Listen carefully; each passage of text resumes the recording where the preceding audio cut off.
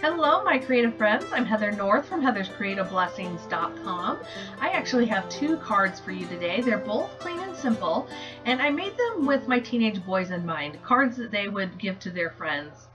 So I'm starting out here with just a piece of Whisper White cardstock and some Distress ink, Tim Holtz Distress ink in Squeezed Lemonade.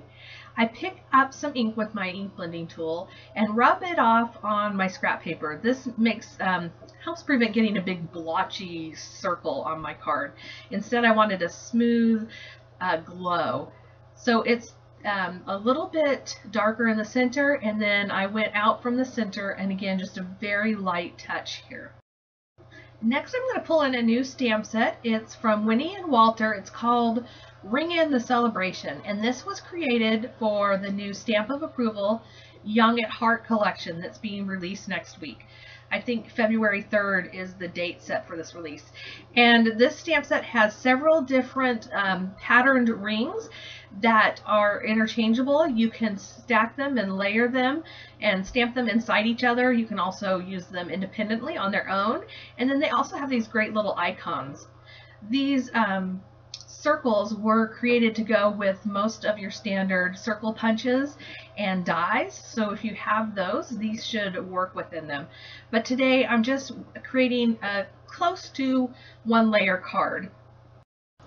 I'm going to work from the inside out, so I'm going to start with the smallest circle, and I just like to, when I'm using a new stamp, stamp it off on my scrap paper just to see how it stamps. And then I'm going to clean it off with just a baby wipe. These stamps clean up beautifully. They're really nice quality.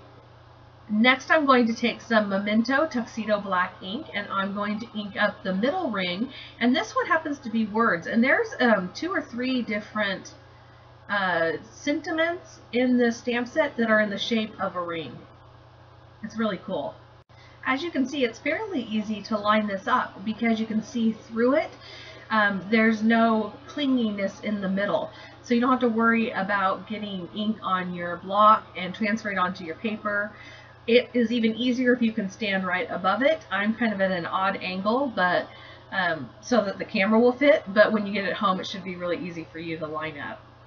And now I'm going to take my favorite ring in this stamp set, and it's just, I don't know, it's just really fun. It's streamers with little lines in them. And I believe that was Tempting Turquoise. Again, that's another Stampin' Up! Ink. At this point, you could just stamp your image directly on the center circle, but I really wanted my cupcake to stand out, so I'm stamping it on a piece of Whisper White cardstock, and I'm just using various colors of Stampin' Write marker that I think will go well with the colors I already have on there. And then I'm going to punch them out with my circle punch. Unfortunately, I stamp these really too close together, so I'm just going to punch one of them out, and then I'll see if I like it in the center.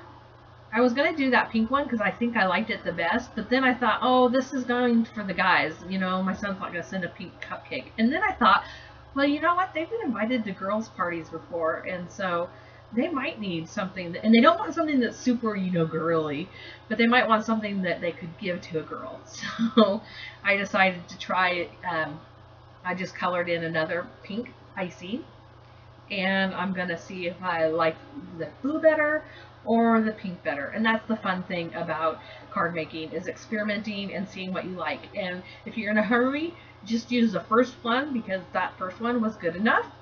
But I really liked the contrast of the second one, so that's what I ended up using. This card was so easy to make, I'll probably make another one, and so they'll have one with pink frosting and one with blue frosting. I just used a Stampin' Dimensional to pop this up in the center, and my first card is done.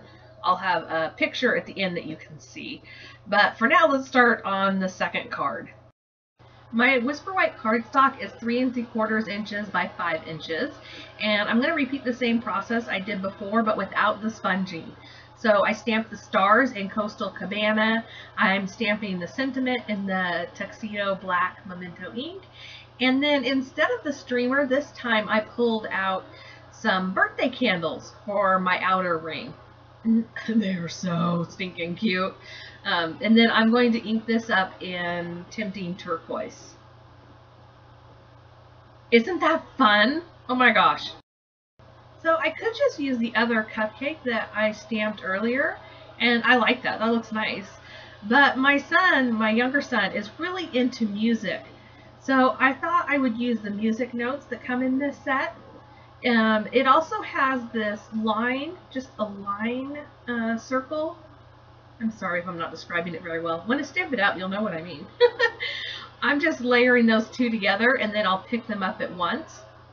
And then I'm going to stamp it out on my grid mat just to make sure that it's going the right direction. I was really nervous, I think, about stamping in the center there. But I think that's stinking cute too.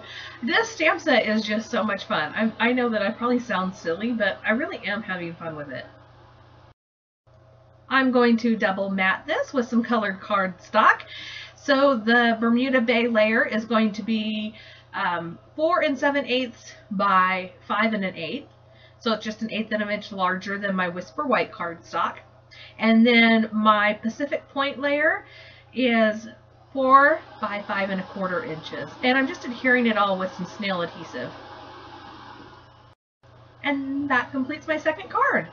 I will have close-ups of these cards and the supply list over on my blog. If you are interested in the stamp of approval, make sure you get yourself on the wait list by going to cpstampofapproval.com. If you like my cards today, I hope that you will give me a thumbs up. And if you want to see more of the Stamp of Approval release coming next week, be sure you are subscribed to see when it goes live. Thank you so much for joining me today. I hope that you find some time today to get a little bit creative. Bye!